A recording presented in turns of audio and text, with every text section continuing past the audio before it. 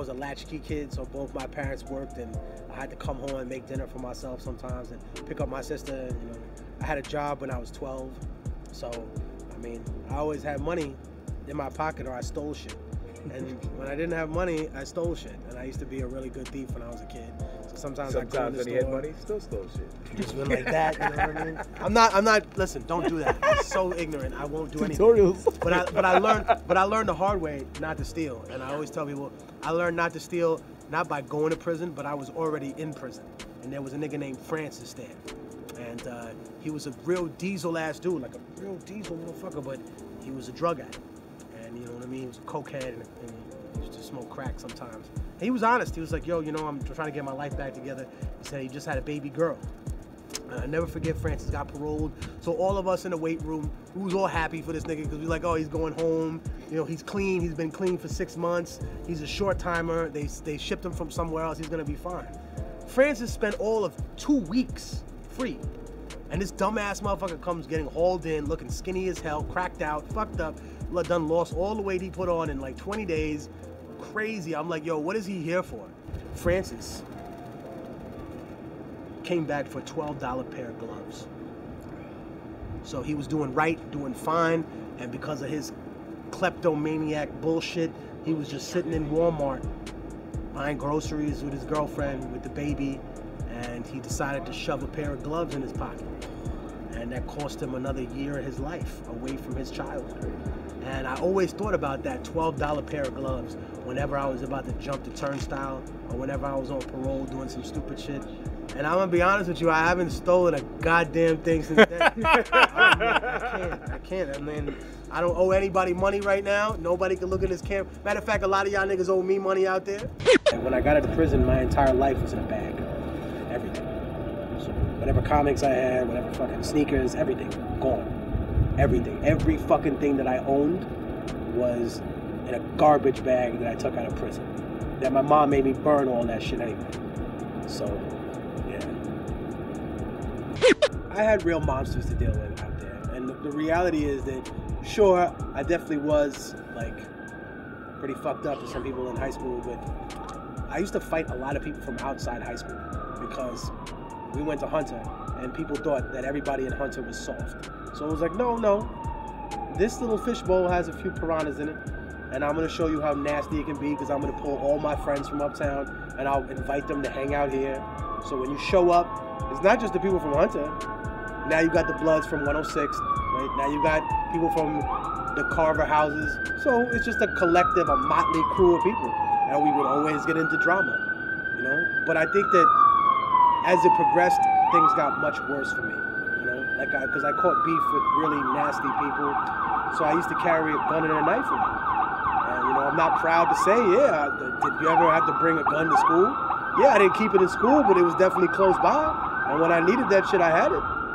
And it was fucked up. I think back to that era of my life, and I really wish I could talk to myself. But I believe then a version of what I believe now, obviously with a much more mature approach, but I always believed that it was better to be a warrior in a garden than a gardener in a war. So I was like, look, I had a teacher come up to me one time and he said, you know, Felipe, do you really have a gun in school? I told him without getting into too much detail. Not for nothing, but somebody tried to stab me the other day.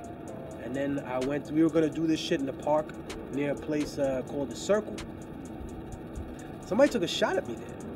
So I'm like, yo, what do you want me to do? Pretend that shit didn't happen? You want me to pretend that shit didn't happen? You want me to just get along like it's gonna be cool? You want me to run to the police to help me?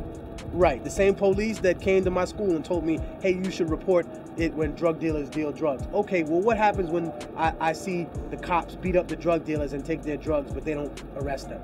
And that nigga got real quiet and moved on to the next question, because that's exactly how hard. What, you want me to go to these extortionists? No, I'm gonna take care of my own goddamn problems.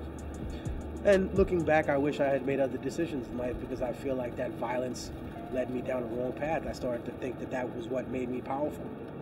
That didn't make me powerful. This made me powerful. You know what I mean? And this is what has me powerful now. Not this. But yeah, you know, I love comic books. He originally had a bigger comic book collection than me. Yo, and I was like, just retell quickly the story of the demise of your comic book. This is so sad, bro. Oh no, so yeah. Don't make him tell that story. It's terrible. I love my mom. Hi, Treasure. Mom. And to this day, she disputes this. When I was a teenager, my mother was, she had a hard time dealing with me at times, you know, running around the streets with this guy. And, but I used to spend all the money I got, you know, I'd spend a little bit of money on lunch every day. You know, I get like a bagel with butter and like a coffee or like a Sprite or something. And I would save the rest of my money because on Fridays, new comics got released. And when new comics got released, I went to Action Comics or Uptown Comics on 93rd Street, 93rd and Broadway. And me and this dude used to go to a pizza shop and try to run dudes on Mortal Kombat or Street Fighter and then go to the comic store. I had a hefty collection. You know, think about this. Every week I'm spending 10 to 15 of my $25 on $1.50 comics. I got to a point where I had so many comics that I didn't have a place to store them, so I took all of my clothes out of my dresser and was storing them beside my bed and instead put my prized possessions, my comic books, in this 6-drawer dresser. My mother and I got into an argument and I came home and my comics were all gone. My mother had thrown them out and she said I told her she could do that. This is pain I carry with me to this day, many years, but shouts to my mom for all the other lessons. I have become a producer because my mother gave me piano lessons, so I guess those things offset each other. This is hard to watch, bro. Yeah, I'm hurting. I still have something. I'm still, yeah. Nah, Maybe he's almost fetal position listening to this again. It's sad because it reminded me of a fucked up story. I came home from tour one time, and we had been on a mini tour. We had done like probably 15 cities, and I had some cash in a bag, and it was about $35,000. Some cash. I left it in a bag. Change. And I had a bunch of bags in my room, and they were all plastic bags, black, white plastic bags tied up, and you know, like garbage. I went to Boston, and I had my own apartment, whatever. And my dad and my mom, they said, we're gonna check on your apartment. Give me your keys. So I gave them my keys. They came to check on my apartment, and I came back, and they said, oh, everything's clean now. And I said, what do you mean everything's clean? I like everything the way I like it. It's supposed to be there. They said, get out of my room, Mom. All those bags of garbage that you left on the floor in your living room were thrown out. And I said, what do you mean the bags of garbage? Yo, I went to the fucking garbage hub, digging through there, digging through the garbage hub. Terrible. Listen to me. So terrible. Listen to me. And then an angel fell from heaven, and my sister called me, and she goes, hey, stupid, why don't you look under your bed? And why don't you stop doing dumb shit? And you stay out of town. And I went to my room. Shouts to his sister. And I looked under my Shouts. bed. She's the real MVP. And I looked under my bed, and there was that black bag. Shouts. Out of all the bags, right? My sister knew which black bag. And I said, how'd you know? She said, I picked each one of them up. One of them felt like cigars. One of them felt like there was some weed in there. And one of them felt like there was some money in there. So I decided which one you would probably want the most. And I said, oh, we came out the same womb. Oh. Shout out to my sister. So rewind. All of his comics got thrown away. Yeah. And then you said, came back. that reminds me of a sad story. Where your sad story was, I thought I lost $35,000, but then I didn't. My sister gave it back. So, Yeah, life It was sucks. a sad day. It was a sad afternoon. And then she called me and then made me happy.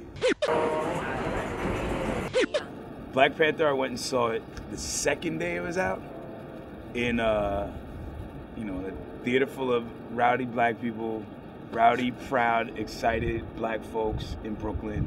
It was fantastic. It was the perfect experience. You know, everyone was standing up cheering. Like, it was wonderful. Like, there was really this feeling of community and pride and happiness and belonging and just this wonderful feeling that, you know, we don't get collectively often at all. Were people dressed up?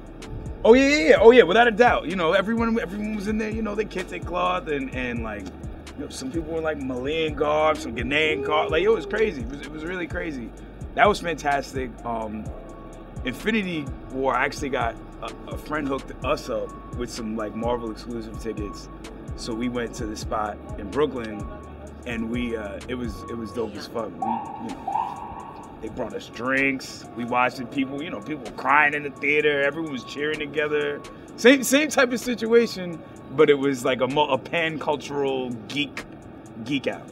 It was wonderful. Everything, both of those movies lived up to my expectation. I'm from Harlem, and I think that's been made abundantly clear during this entire interview.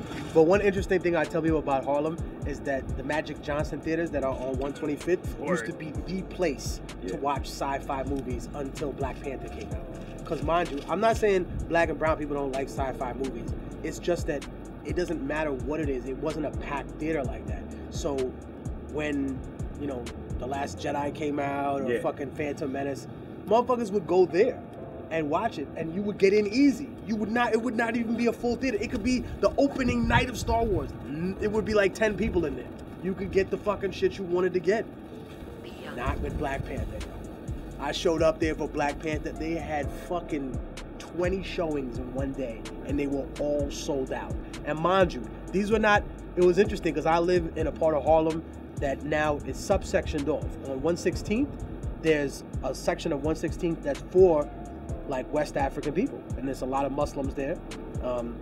And then you have the other side of 116th, which is like Central American, right? You know, Salvadorian, Ecuadorian, Mexican. I've lived on both sides. Right, he lived on both sides. So all the people of Harlem came there, but they didn't. I mean, like I was asking them if they got dressed up. These niggas came in like they regular clothes, but super like their best African gear they could get. I seen a motherfucker in there with the King Joffrey fucking thing like this with the lion. I said, yo! Motherfuckers is going crazy in there. And mind you, this is the only theater where before the movie, I heard a nigga jump up and say, yo, man, for real, can y'all niggas shut the fuck up so I can hear this shit, man? And y'all niggas, please, man. And niggas was like, oh, come on, man. It's a celebration. We wilding out in here, but it was good. It was nice. It was cool. I guess representation matters to a big degree. I think the next step to representation is going into the details of the movie, you know what I mean? You have to ask yourself certain things. If he was so angry about non-interventionism in the 60s and 70s, then goddamn it, he must have really been mad at the king of Wakanda, who was alive during the Middle Passage or during the Arab slave trade, because that vibranium brought their civilization, according to whatever, up until what, like 500 AD or something like that was when it dropped. So yeah, you went through some really dark periods in Africa, and this motherfucker was willing to go against his brother over the 70s and 80s. Right. Okay, man. Well, you know, it should have given you some perspective about everything else.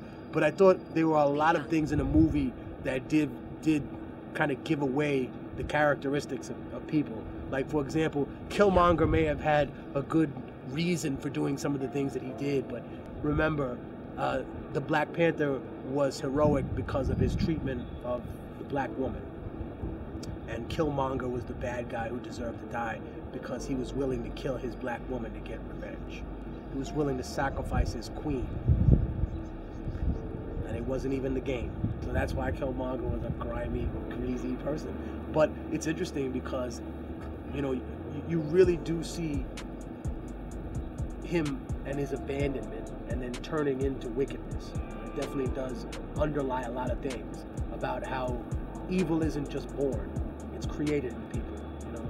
And being a person that worked in a prison and taught in a prison, that's one thing I realized too, that all those kids that are in prison, the so-called super predators, like the scary people, these are children who have been the victims of abuse, horrible abuse. Like, you know, we've had difficult times with our parents, all of us. Nobody's parents sold them here for a bag of cocaine, you know? Nobody's parents beat them until they were, like, lost teeth. You know, that makes somebody violent. That makes them not trust people. I learned that hard truth about our people, that the vast majority of the people in there are victims of sexual assault, victims of sexual abuse, psychological torture, emotional abuse. And the big abuse that isn't talked about, which is abandonment. So it gives us a lot of humility about kind of what I've seen and putting it into the context of how I came about and the troubles that I experienced as a kid. So, you know, I love the idea that we can talk about the fantasy world and all this stuff could be available to us, because it does open up new ideas and new realities. But I think besides representation, what's also important is, you know, who's really benefiting off the movie. You know what I mean? Is it going to create something for our communities? And also, the CIA is not the good guy. So. Right.